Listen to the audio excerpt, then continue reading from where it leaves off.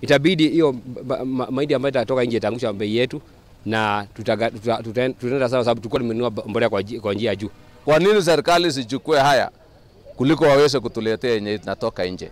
Kauli hizo za wakulima zinaashiria hatari kubwa kwa soko la mazao ya shambani kwa wakulima wa ndani pindi tu uagizaji wa mahindi kutoka ng'ambo utakapoanza. I don't want to be specific, but I know that people have been approached and they have made commitments without consulting anybody in the country.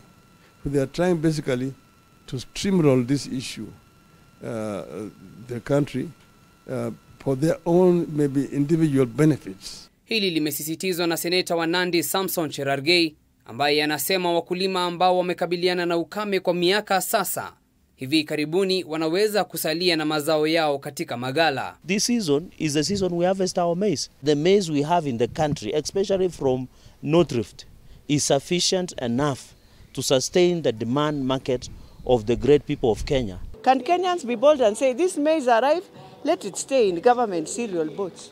And can we go back and plant millet in Western Province, wheat, and all these things that we need?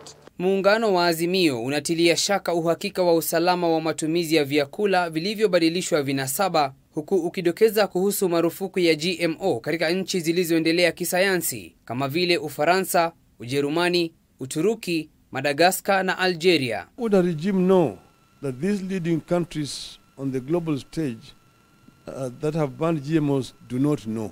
Japo serikali inatazamiwa kuagiza mahindi kutoka ng'ambo kwa kipindi cha miezi 6 ijayo, imetakiwa badala yake ibuni mbinu zake za kuboresha uzalishaji wa chakula kutoka kwa wakulima humu nchini. The wise and patriotic thing to do is to invest in the capacity of our own institutions to undertake the production of crops that can withstand climate change. Huku swali la watakalofanya wakulima na mazao yao kufuatia mvua inayoendelea nchini, swala la usalama wa vyakula vilivyobadilishwa vinasaba linaendelea kuchemsha bongo za Wakenya.